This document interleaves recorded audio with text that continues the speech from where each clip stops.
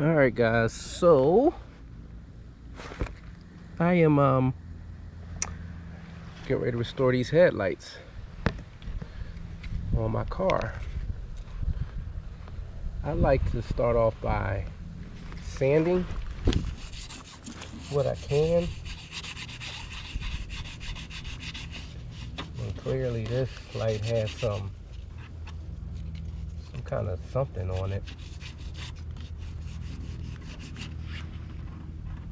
So we're gonna get all that off first.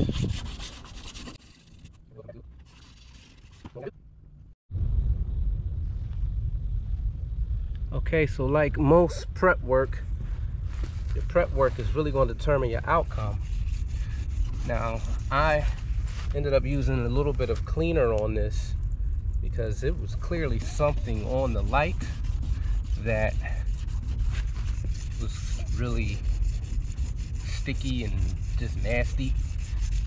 So I'm using right now the 2000 grit, and then I have a 1000 grit that I could have used. I normally go 1000 depending on how bad the light is, but I went 2000 on this, and this is all I'm going to do.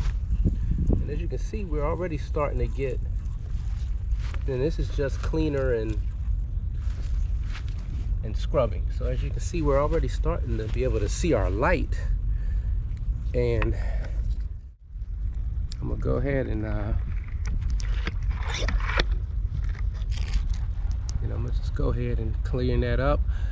I'm not going to be able to get all of these lines out of the light because this is really damaging to the light, but let me just give it a little bit more sanding. This is going to be the last time that I do these lights. Actually, this is the first time I'm doing it, but this is going to be the last time because of the, you know, these line damages. I don't know if something spilled on the light and damaged that like that, but the next time I'll be replacing these if I have to do this again, which in some cases more than likely you're going to have to. Some people put a sealer on these after they do this, and that's to help keep the lights from fogging up. So that's all I'm going to do here, and then I'm going to grab my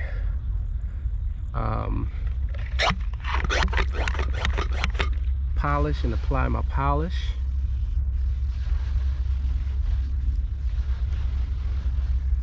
This is just water here, just rinsing it off. So that's just sanded and water. So now we'll go ahead and get our polish and keep it going. All right, so now I got my pad and my polish.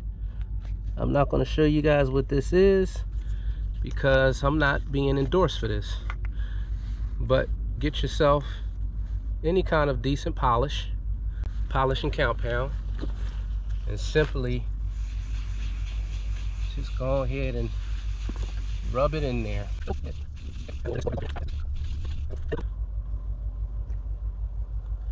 Now I'm gonna get my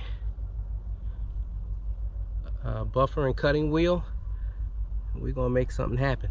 And what I have here is my variable speed buffer, and we're gonna get it going. I'm gonna cut this down.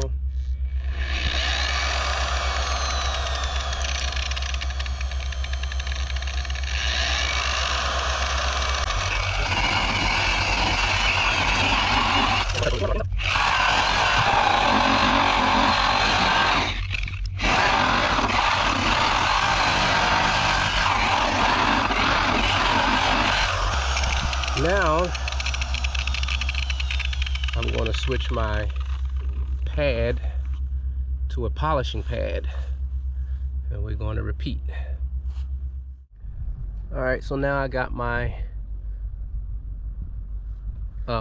polishing wheel on, my white polishing wheel. And I'm gonna just add a little bit of polish to this.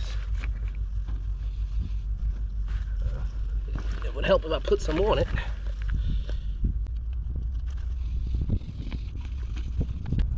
Put a little bit more polish on it. I'm gonna have to be perfect with it because I'm gonna let the buffer do the work.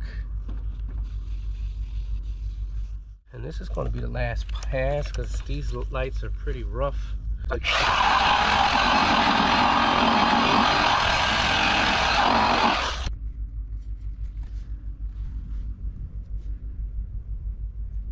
I could go over this again. I usually don't use this style of pad, guys. This buffer pad is really designed for like chrome and metal. It is a polishing pad, but it's a polishing pad for chrome and metal. I generally use a bonnet style. I usually use a bonnet style, what do you call it, pad on this to do the, you know, headlights with. So I'm gonna give this thing probably one more pass because it came up pretty decent, and then I'm gonna call that done. I mean, now I can see out of it, and that's all I really want to do. If you look at that one, and then you look at that, night and day. And that's how you do that.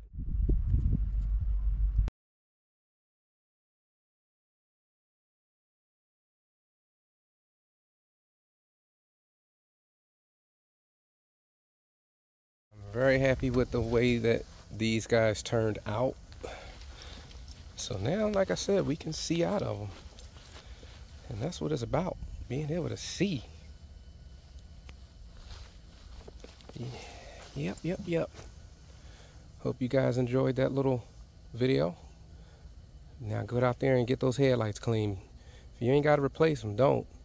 Like I said, but this will be the last time these get clean because the actual lenses, the covers are just really in bad shape. A little bit stained. If you get up on them close, there's little stains on the glass themselves that just not going to come out. But that's perfectly all right for me. Peace out.